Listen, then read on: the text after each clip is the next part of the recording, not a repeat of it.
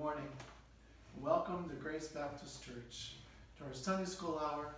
We certainly miss many of you who are normally here at this time, and we welcome those who perhaps are watching for the first time. I've decided to record this lesson from home this week, so I'm glad that you joined along with us. You know, as the pandemic increases, and we pray that you are safe, well, living in the grace of the Lord Jesus Christ.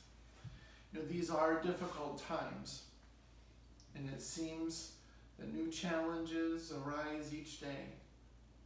Just wanted to remind us all, remind myself, Isaiah 26:3, "Thou wilt keep him in perfect peace, whose mind is stayed on thee, because he trusteth in thee."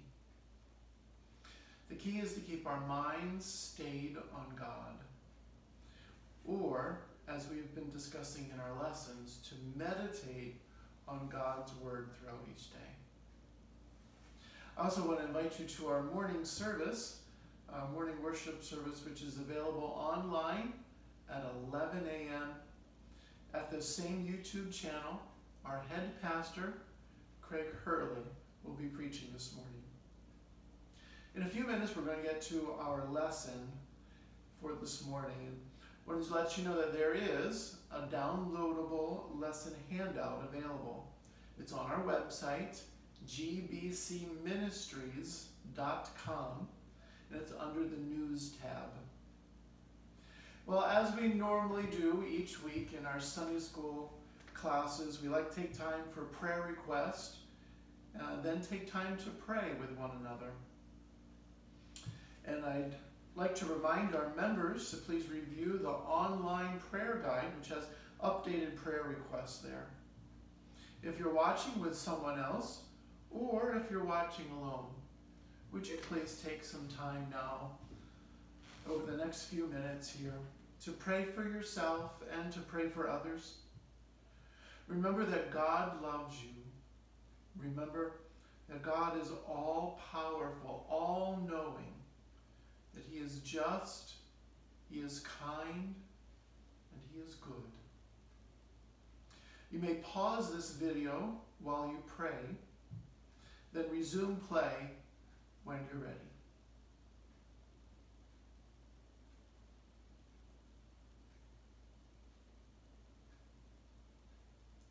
Well, welcome back. It's so important for us to remember that the God of the Bible is all-knowing. He is all-powerful. He is all-wise in these times of our uncertainty, our weakness, and sometimes even our confusion. Remember to read your Bible every day this week.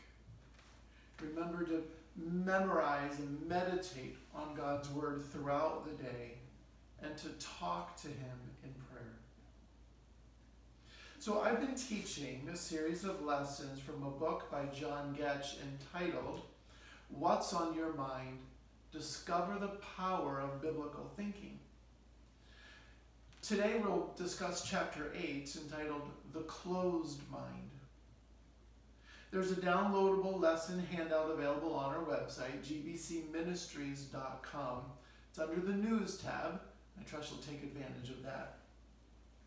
In recent weeks, we've looked at lessons that dealt with the complacent mind, a careless mind, and last week, a contaminated mind. The complacent mind, we looked at 1 Timothy chapter 4, verse 13, and Paul encourages Timothy to keep his mind steady on God's Word by reading and meditating, preaching, and teaching the sound doctrine that is in God's Word. Our memory verse for that week was Matthew 5:6. "Blessed are they which do hunger and thirst after righteousness, for they shall be filled." And a couple weeks ago, we looked at the careless mind. Verses 14 and 15 of the same chapter were our text, and we were challenged to discipline our thoughts in the right direction so that we can live in the right results. Our main points were cultivating truth in our minds, purposefully presenting our minds with God's truth, the contemplation of truth, or consistently meditating on God's word, then the consumption of truth, consistently consuming truth and therefore changing our lives because of it. Our memory verse was Joshua 1:8.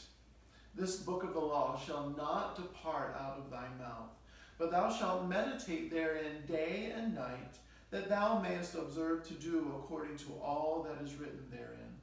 Then thou shalt make thy way prosperous, and then thou shalt have good success.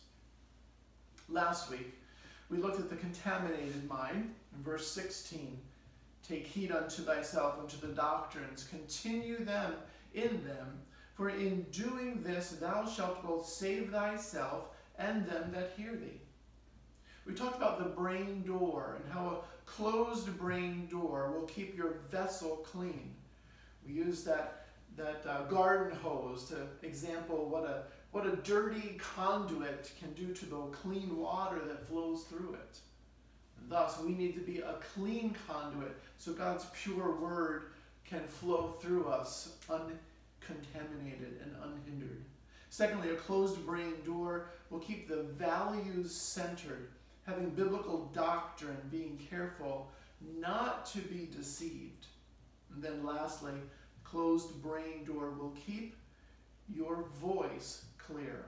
By this we mean that our life then is showing forth that consistent with the Word of God by first thinking purely and then acting and speaking rightly. So today we're still in 1 Timothy chapter 4, but we're going back to the beginning of the chapter. We're going to look at the first 8 verses today, and I'd like to start by reading these 8 verses with you. So if you have your Bibles, if you go ahead and open to 1 Timothy chapter 4. 1 Timothy chapter 4, verses 1 through 8. Now, the Spirit speaketh expressly, in that later times some shall depart from the faith, giving heed to seducing spirits and doctrines of devils, speaking lies and hypocrisy, having their conscience seared with a hot iron, forbidding to marry and commanding to abstain from meats, which God hath created to be received with thanksgiving of them which believe and know the truth. For every creature of God is good, and nothing to be refused, if it be received with thanksgiving. For it is sanctified by the word of God and prayer. If thou put the brethren in remembrance of these things, thou shalt be a good minister of Jesus Christ, nourished up in the word of faith and in the good doctrine, whereunto thou hast attained. But refuse profane and old wives' fables, and exercise thyself rather unto godliness. For bodily exercise profiteth little, but godliness is profitable unto all things, having the promise of life that now is, and of that which is to come.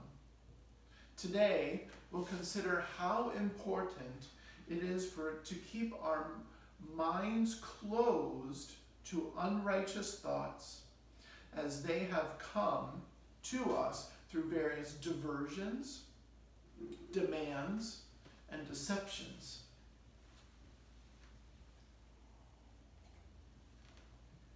Number 1, a closed mind guards against heretical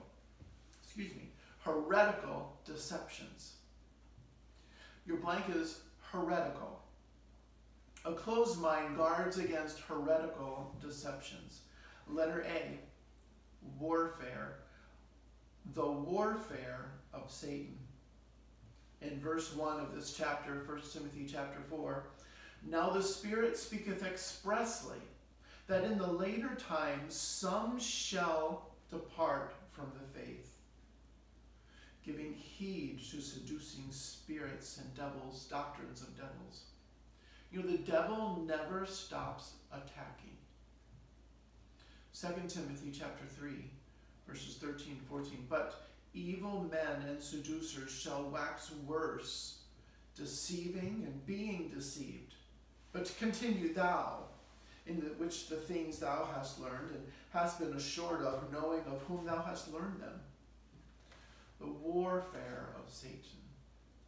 He never stops attacking. He's on a mission, and he won't stop. Letter B, the weapon of Satan. Now, there's actually several here. I didn't give you blanks for all of these. Underneath the letter B, the blank is weapon, the weapon of Satan. But Satan has many weapons in his arsenal. Feel free to jot these down on the side of your handout if you like. But he will use accusation. Scripture tells us in Revelation chapter 12, verse 10.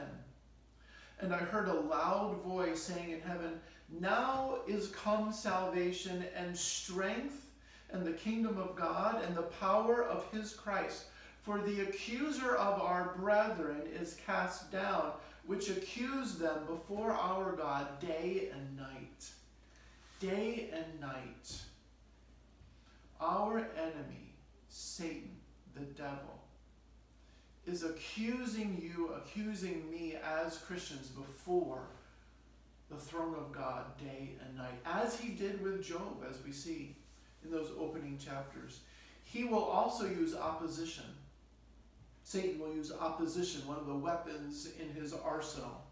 1 Peter 5:8, be sober, be vigilant, for your adversary, the devil, as a roaring lion, walketh about seeking whom he may devour.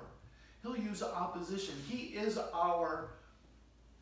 opposed to us as Christians. He is our adversary.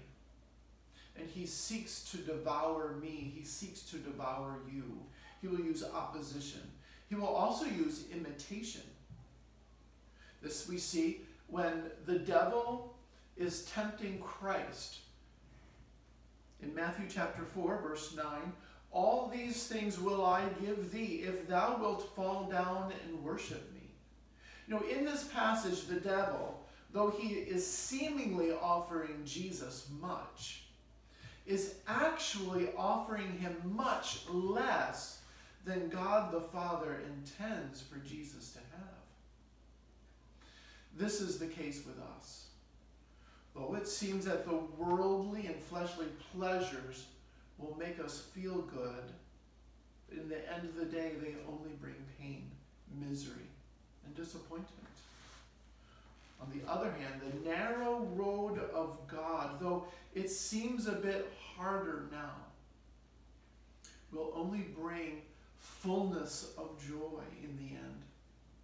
Satan's happiness is only a poor imitation of the true joy of God. Satan uses imitation in one of his weapons in his arsenal. He also uses deception. This might be Satan's number one weapon. Revelation 12, verse 9 says, and the great dragon was cast out, that old serpent called the devil, and Satan, which deceiveth the whole world.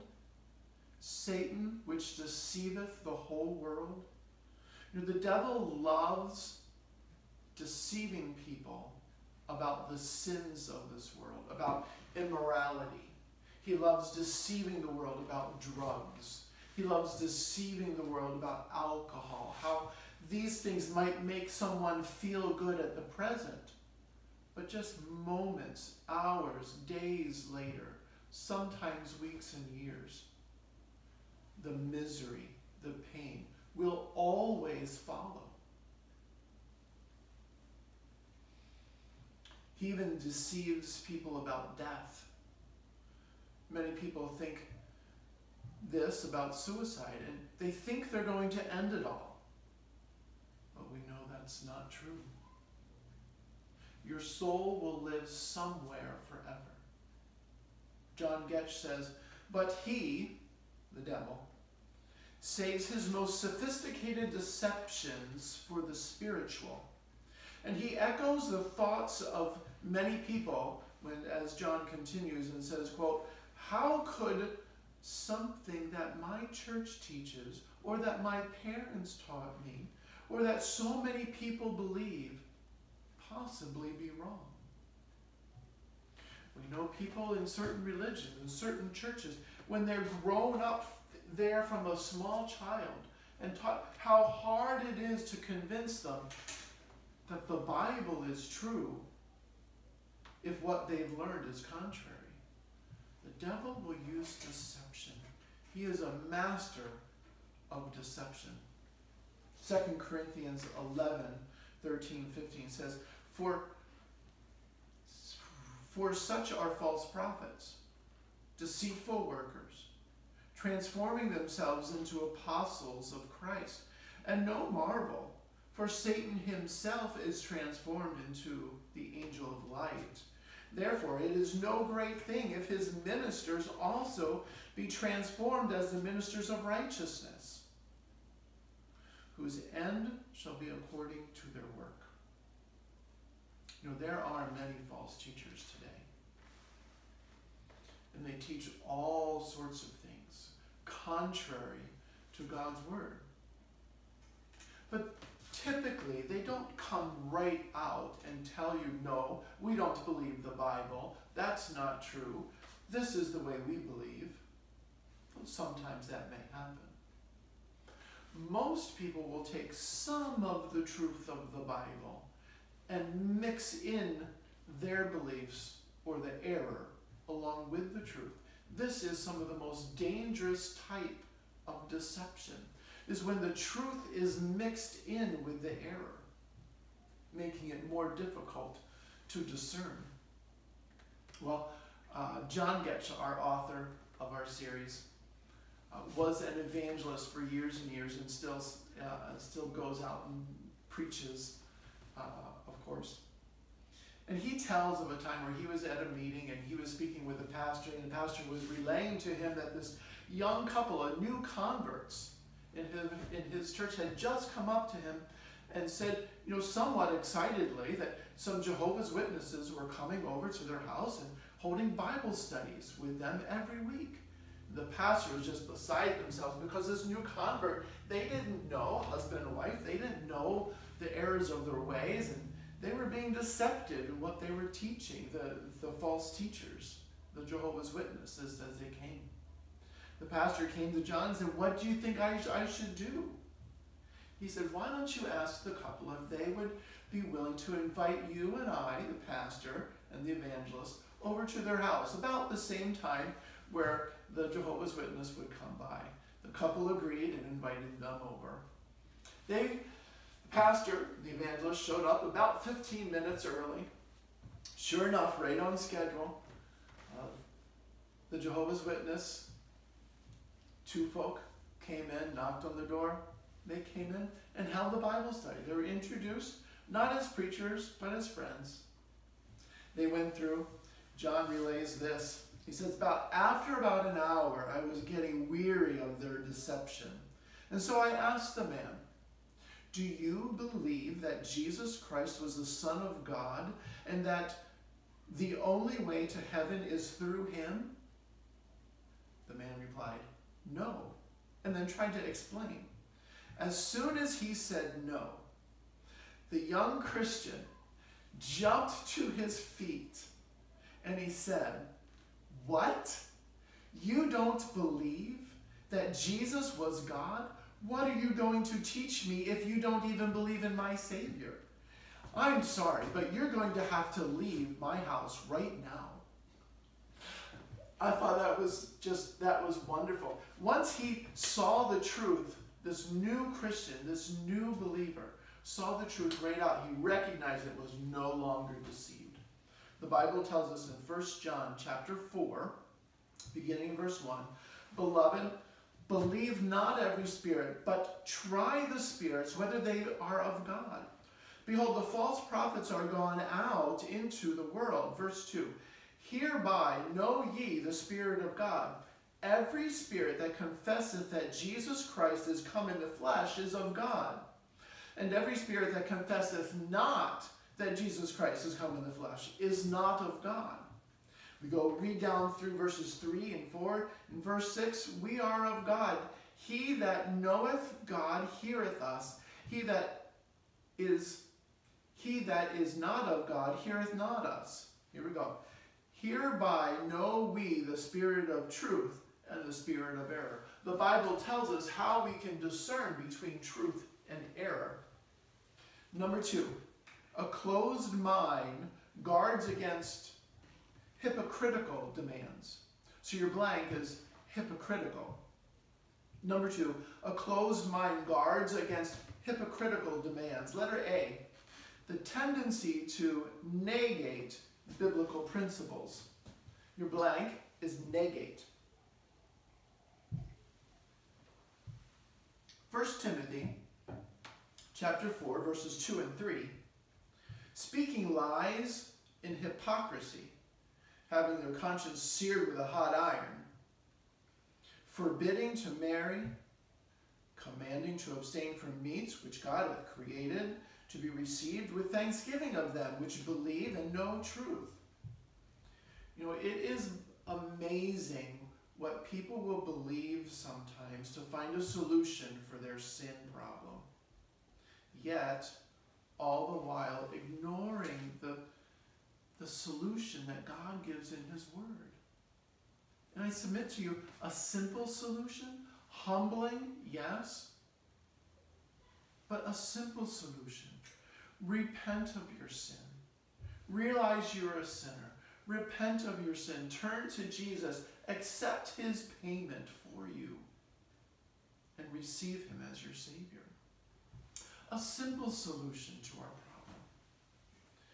You know, there's a man in the Philippines. You could look it up online. There's a man in the Philippines who allows himself to be crucified every year. Granted, if he does it every year, he does not die. But he's whipped. He's actually nailed. They put nails through his hand. He does this as thinking that he will pay for his sin, thinking that he is a good example to all of those around him. Kind of reminds us of Naaman in the Old Testament, after Elijah's messenger told him to wash in the Jordan and be healed of his leprosy. What was his initial reaction? He refused. The water's dirty. We have much better waters at home to be washed in. 2 Kings chapter 5, verses 13 and 14. His servant says, my father, talking to Naaman, my father, if the prophet had bid thee do some great thing, wouldst thou not have done it? Much rather than when he said to thee, wash and be clean. Then he went down and dipped 7 times in the Jordan. And according to the saying of the man of God, his flesh came again like unto the flesh of a little child, and he was clean. It is that simple, friend, to wash and believe. Be cleansed of your sin in the blood of Jesus Christ. Letter B, the time to nurture biblical principles. To nurture. Your blank is nurture. God nor his Holy Spirit will never tell his children to do something contrary to his written word.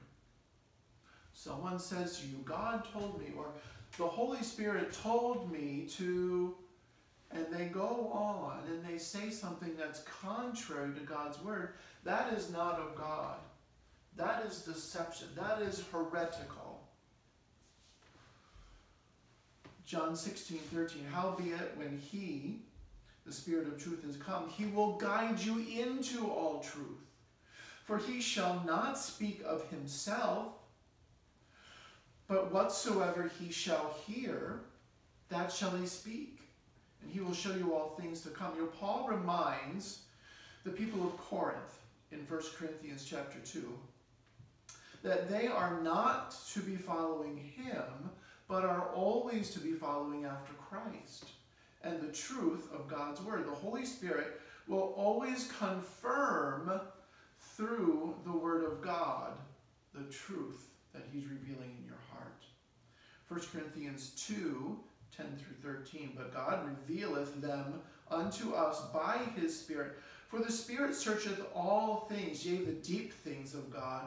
For what man knoweth the things of man, save the spirit of man that is in him?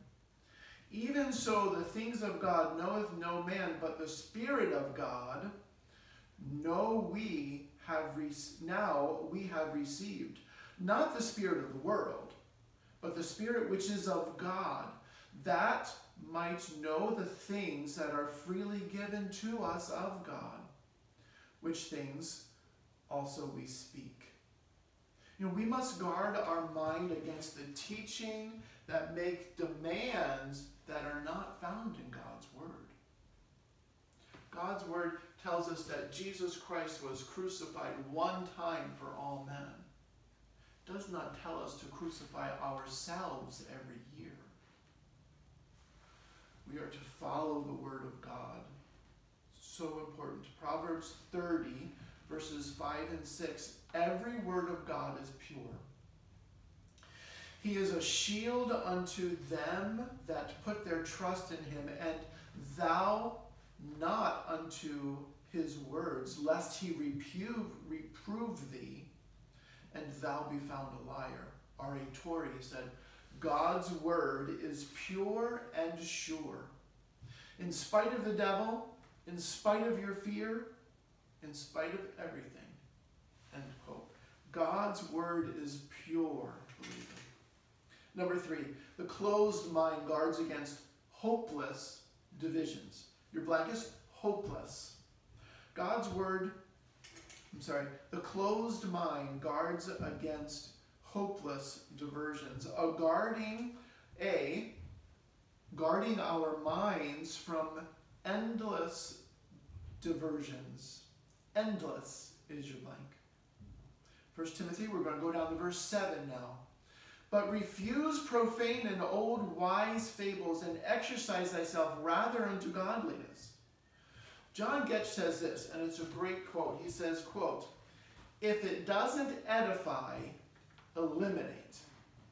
Let me say that again.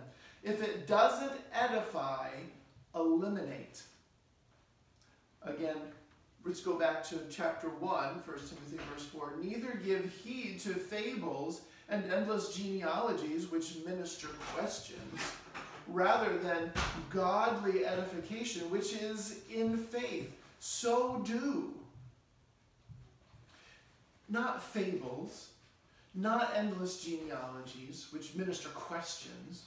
No, but rather godly edifying, which is in faith. Don't let the things of this world hold you back from the best that God has for you to do for him. Don't let the good things that you're involved with hold you back from the best that God has for you. 1 Corinthians 6, verse 12. All things are lawful unto me, but all things are not expedient.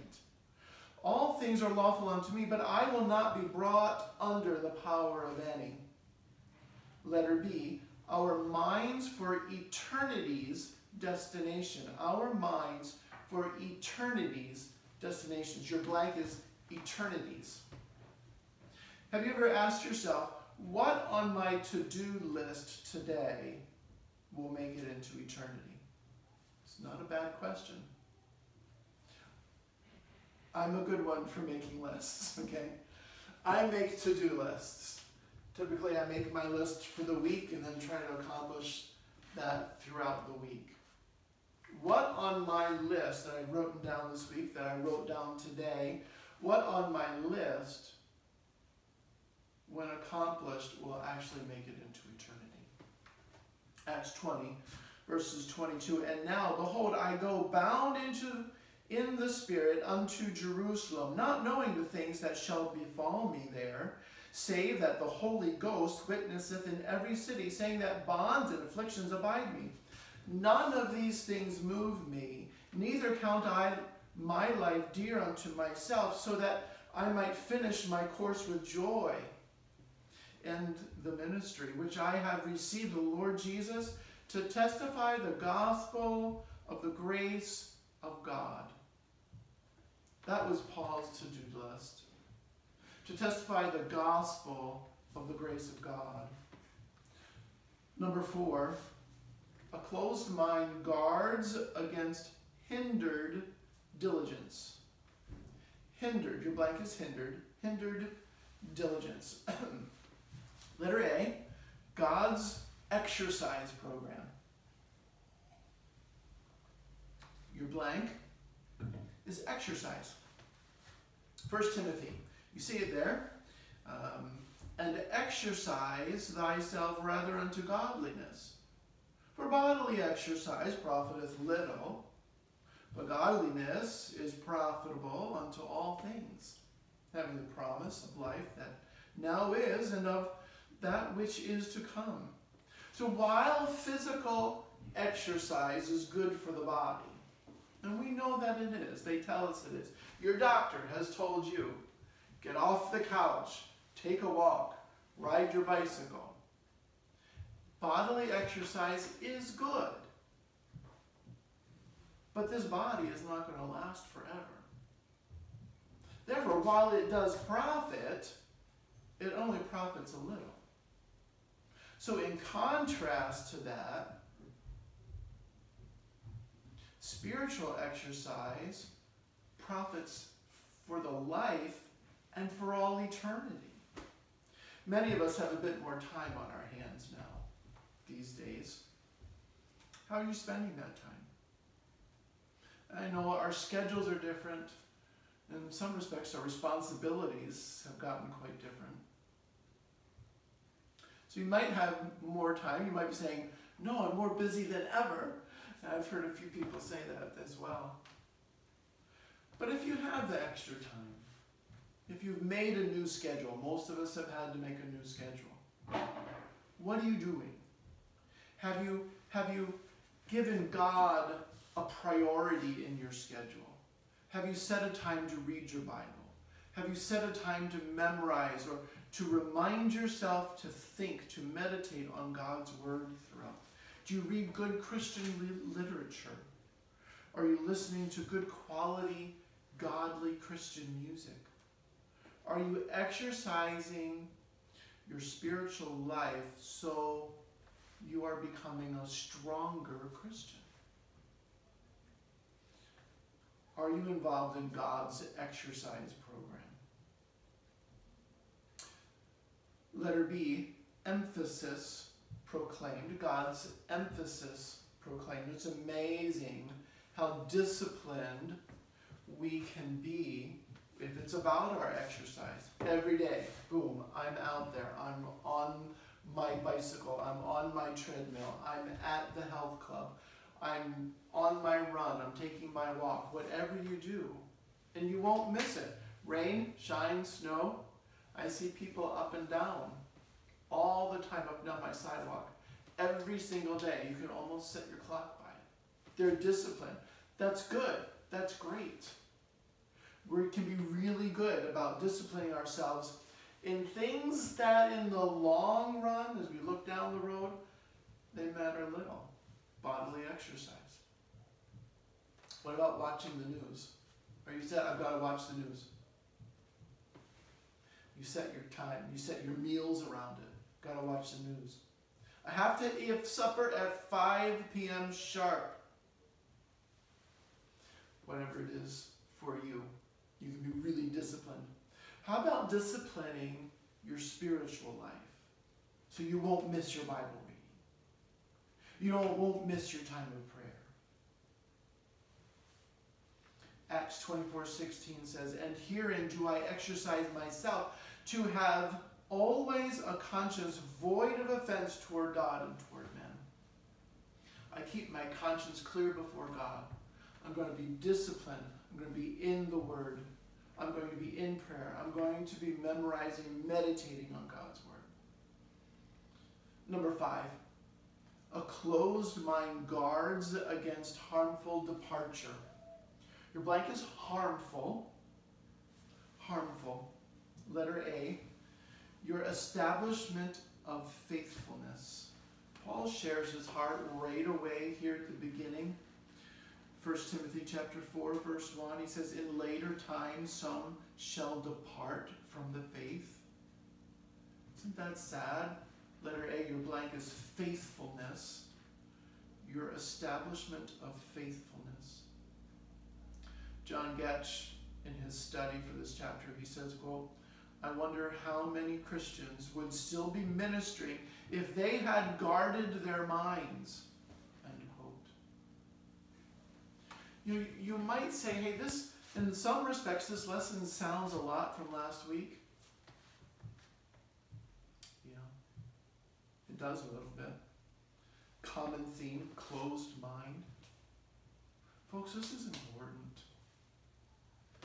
Are you guarding your mind? Are you closing your mind? Are you being disciplined with what you allow into your mind? You don't want to end up, as we go through these next three passages, like these people. You let things into your mind. Say, hey, I'm big enough. I can handle it. I've been saved for 37 years. Don't tell me I can't handle it. Okay, I'm not telling you. It's the Word of God that's telling you. You better be careful what you're allowing into your mind. You want to be sure that you're faithful to the very end, Christian. It's great to have a good start. It's great to have, but what about at the very end of our lives? Are we staying true to God? Are we being faithful to God now? 2 Timothy 4:10, the sad story. For Demas hath forsaken me. Revelation 2:4, thou hast left thy first love. 1 Timothy 5:15, for some are already turned aside after Satan. I don't want to end up as one of the unfaithful. And I know you don't either. But God asks us, in order to be faithful, you have to close your mind to the deception that the world gives. Harmful departures. Letter B, your effect on the future. As the saying goes, no man is an island. Though each man or woman may make decisions and live with those consequences, his decisions and his consequences will be shared by all those around him. Many of you know that I have many children. As a dad, the decisions that I make, they are felt. It is a trickle-down effect. It is a ripple effect. You cast the stone into the water and it ripples. It continues. It goes on. It affects that whole lake. If my family were a lake, I make a decision and I plop that stone into the pond, and the ripples is how it's affecting each one of my children and my wife.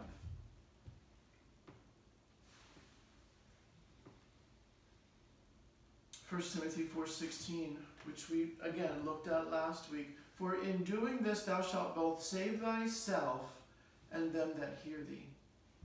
Yes, we may be surprised one day, and hopefully this is the case. We may be surprised one day in heaven, and we might be encouraged that how many people, because of my life, because of your life, were encouraged to trust Christ because of our testimonies. Yet, will there be those who were discouraged from Christ because of me, because of you? Will there be someone in hell because of me, because of you? Sadly, Paul wrote to the church at Rome, Romans 2:24, for the name of God is blasphemed among the Gentiles through you. Christian, I don't want that said of me, and I'm sure you don't want that said of you. We need to close our minds to deceit, to deception, to wrong thinking. He told the church of Corinth in 1 Corinthians 15:34, awake to righteousness and sin not, For some have not the knowledge of God. I speak this to your shame. You could say, awake to righteousness and sin not. For some have not the knowledge of God in Birmingham. I speak this to your shame. What tragedy if we fail to keep wrong thoughts from our mind, and as a result, someone misses heaven. The author of our series grew up on a farm. I'll give you one of his illustrations, okay? He grew up on a farm. And he tells the story of baling hay all day. And then they got a call from a neighbor saying, hey, your cows are out. They were across the river in some rented pasture. Your cows are out and they're in my cornfields. They quick raced in the truck. There's a couple of miles. They had to drive around the river. They went as fast as they could. They got there. It was John, his mom, and his dad. And they're running through the cornfields trying to corral the cows. John, being just a young boy, he got stung by a bumblebee on his head, and he's just bawling. His mom ran home to get him some ice. His dad seemed like he was going all over the county trying to get the cows from everywhere. They chased the cows for an hour. In the process, our author, as I said, being just a child, got stung by a bee. He recalls, this is what John says. He says, my dad was running cows down for seemingly all over the county. My mom was running back to get ice for my head. I was bawling my eyes out. And yes, John says, I was the one who left the gate open. People were frustrated. Cows were injured. Milk production was down for the next 2 days. And part of the harvest was lost because I didn't close the gate. Perhaps you can visualize this, Christian. 3 or 4 things, areas of damage because of one choice. He didn't close the gate to his. And so our parallel is our mind. Close the gate. Don't allow the deception. Know your Bible. Commit yourself to be diligent. Don't allow the distractions and the diversions in your life. But be disciplined. Get on God's exercise program. One of those things that we talked about is memorizing. So our verse for this week, 1 Peter chapter 5, verse 8, be sober, be vigilant, for your adversary the devil, as a roaring lion, walketh about seeking whom he may devour.